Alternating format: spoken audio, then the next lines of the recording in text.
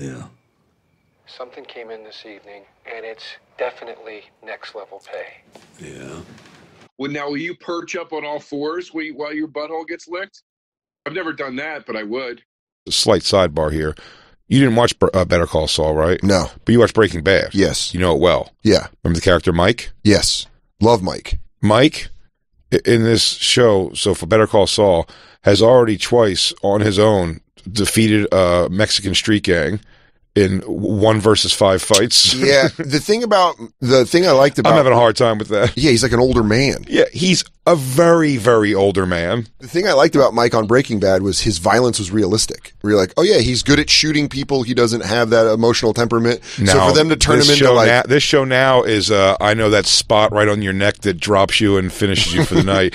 I also can grab your wrist and break your arm in 15 places. And I'll tell you, he's older, technically, he's older in that show than he is in Breaking Bad. So he's older than he was in Breaking Bad. But in Breaking Bad, spoiler alert, block your ears, he died in season 5.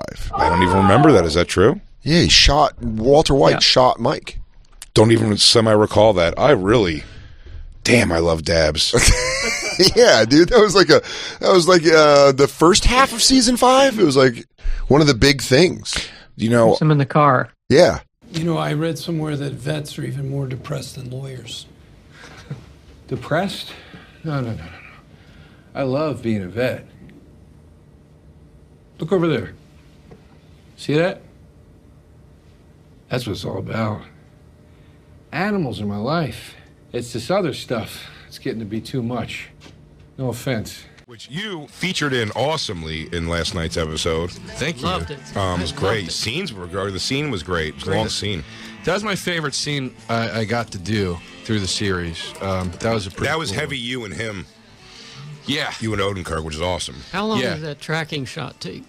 And they followed you from one room to the other. That was great. That's cool. It took a while, and it was at the end of the day. They shot that later because they were trying to turn Bob and Ray loose, so they'd have to stay when we did it, and it was like the hardest shot, and like, man, we did it so many times. Why was it hard? Was there turns in it, I guess? It was just like the pacing of it, and like the way it had to connect with me getting the gloves off. Like they were just like, I always joke with them when I'm there. I'm like, can you guys write a scene one time where like I can just sit and talk?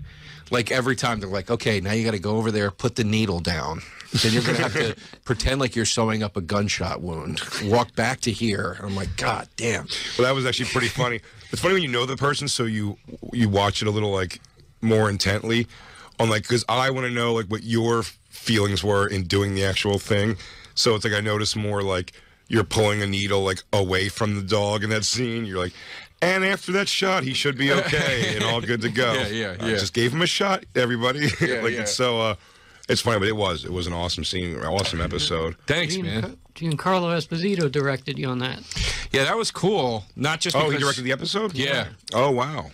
That was exciting for me, more so... It was cool because of his legacy on the show, obviously, but more so for me that he's in Star Wars, like that he's in The Mandalorian. Like, I talked to him about that between almost every take. Probably annoyed the shit out of him. But he's like... You want to talk about Do the Right Thing or anything like that? Nah, no interest. Awesome guy. Yeah, he's very nice. He's very nice. And looks, not that he looks old on TV, but he looks way younger in real life. Like, way younger. But a very nice guy. Yeah, it's wild. He was in Do the Right Thing. Yeah. Him and Jonathan Banks on that show are like, they've been in like, it's crazy how much shit they've been in. I love snacks. What? Huh? What? We're taping. Oh my god, I thought you guys were showing break. No. Not only is she making a ton of noise with the snacks, she's singing about it. I thought you guys were. That's why I thought everybody just shush for a second, and then we sold her out. I'm sorry. You need to let her sell herself out more on that. I love snacks. Black lives don't matter. Shit, I missed that. I would have let it go forever. That was wild. Abortion should be illegal. Christine just spilling feelings. Hot Mike. So I sent him. Huh? Lou brought the snacks. Oh, get on a microphone or shut up. I'm not paying attention. I'm staring down and looking at. You want this guy so bad, this peony shrimp guy? I'm gonna find him. Was that one? I can nerd out over this show for. Was that one day? That scene that you did? Yeah, it's a long day. Yeah, you were like in and out. Yeah, they usually make me go a day. They put a day on either side in case anything goes wrong, but usually nothing goes wrong. Can you say if you're in more of the season or no? No. You gotta, wait and watch. Sign all kinds of shit.